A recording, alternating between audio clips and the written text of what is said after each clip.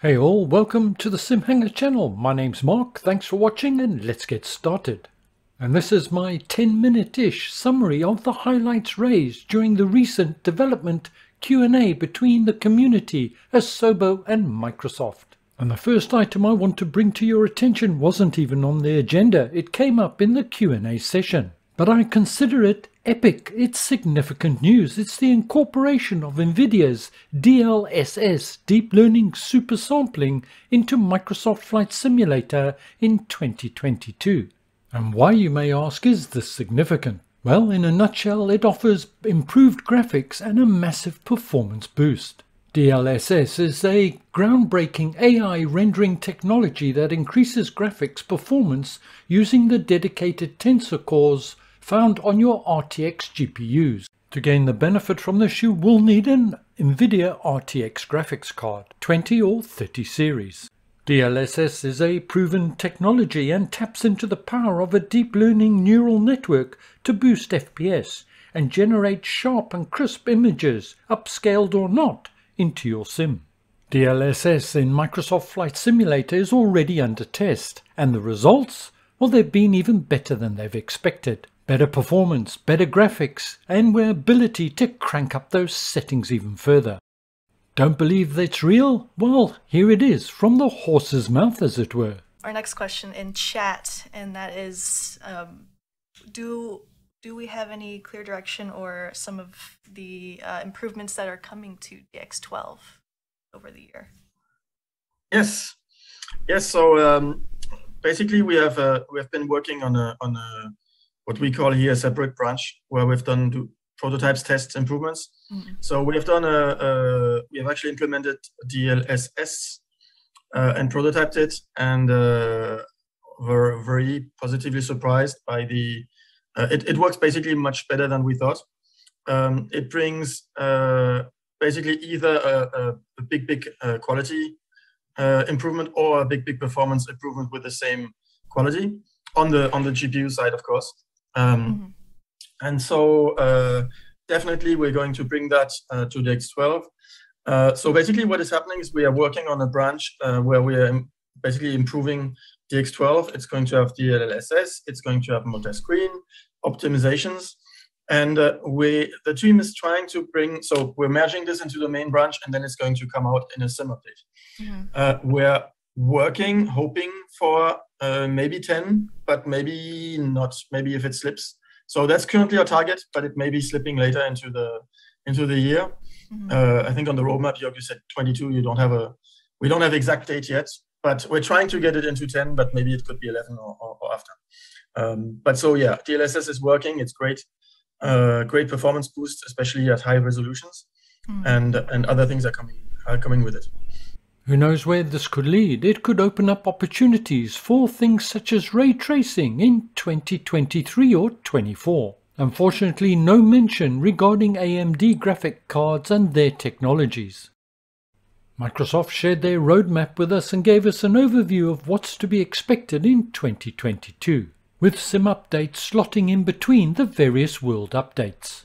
World Updates 7 and 8 will be covering during this summary, but World Update 7 is Australia and World Update 8 is Iberia, Spain and Portugal. They'll continue with their local legends, which started off with the Junkers and will now be followed up with the Fokker F7. In terms of major releases, what was significant for me was the introduction of gliders and helicopters in the second and third quarters of 2022. A very welcome addition for many. World Update 7 comes to us at the end of January and will feature 94 points of interest, all done by Orbix, as well as 10 photogrammetry cities, including Sydney, Melbourne, Adelaide, Brisbane, Perth, Hobart, and the list goes on. It'll include 5 landing challenges, 6 discovery flights, and 5 bush trips.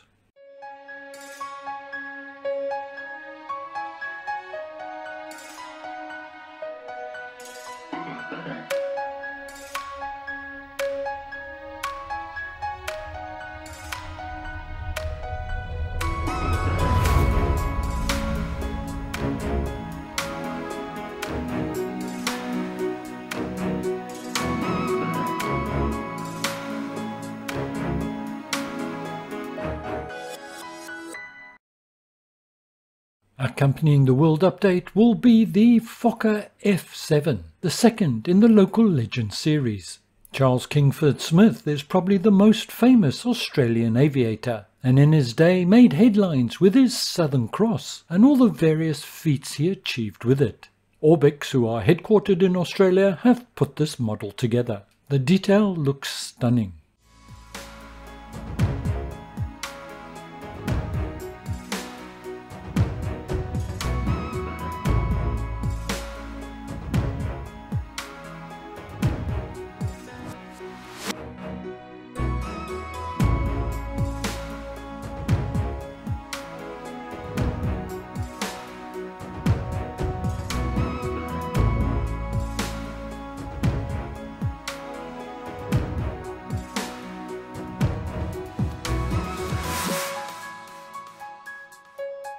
As announced previously, Microsoft intend on introducing a new line of famous flyer aircraft.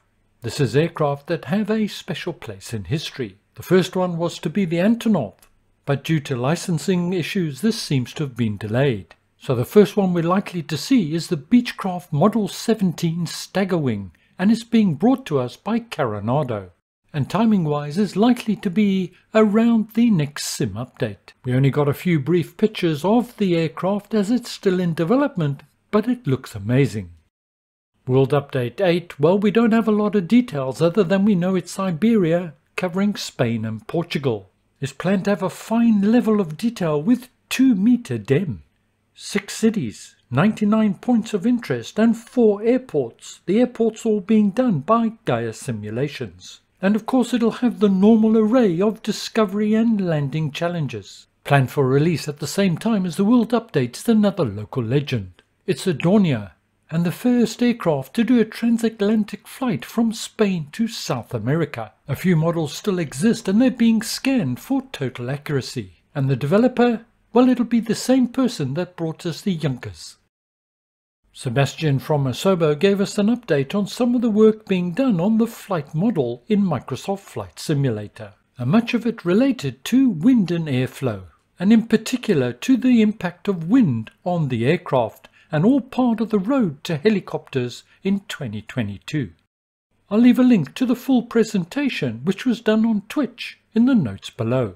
In summary, he was highlighting work being done on fast-moving surfaces and the impact on the airframe, and is planned by Sim Update 8 that 3 aircraft will have these features. They're likely to be the King Air, the Cessna Citation CJ4 and the Piper Cub. The plan is to ultimately to bring it to all aircraft. Work is being done to create a more physical simulation of feathering the prop. A considerable amount of work is being done to simulate a more realistic P-factor created by torque, and further advances in the aerodynamics in terms of lift and drag, as well as being able to simulate a native or deep stall. And much of this will be good news for those that are keen on flying the turboprops. We're going to get a much more realistic experience, as in my opinion it's one of the weaker areas of the sim.